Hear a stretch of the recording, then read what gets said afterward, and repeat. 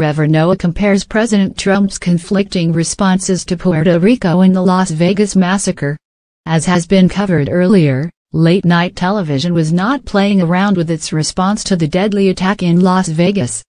Despite the early responses that mirrored many we've heard countless times after mass shootings in the past, hosts like Jimmy Kimmel and Seth Meyers decided to ignore the calls to hold back their politics by directly criticizing those in the government for ignoring the gun control issues.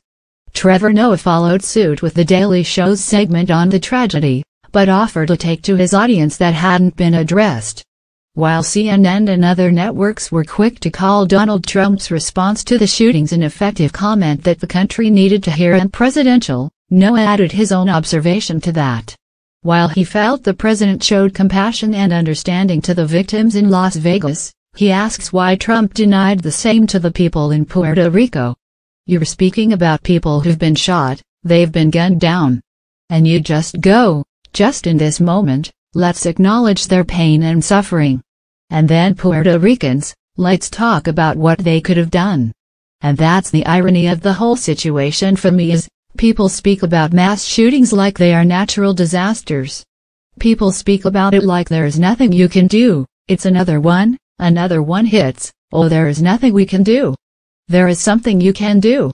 This followed a powerful segment where Noah gave his personal take on America's relationship with guns and mass shootings, noting that he's seen 20 in the 2 years that he's lived in New York and the reaction continues to be the same. "What's been particularly heartbreaking, other than the lives lost, is how I feel like people are becoming more accustomed to this kind of news every single time.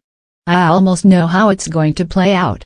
We're shocked, we're sad, thoughts and prayers, and then, almost on cue, people are going to come out saying, whatever you do, when speaking about the shooting, don't talk about guns." He then asks when the time will be right to have the discussion about gun policies, responding to the calls to not get political in the immediate aftermath of the tragedy. He counters this by highlighting the more immediate responses to other tragedies like plane crashes and notes that America is a country that always looks for something other than guns after events like we saw in Las Vegas, wrapping up with a simple apology.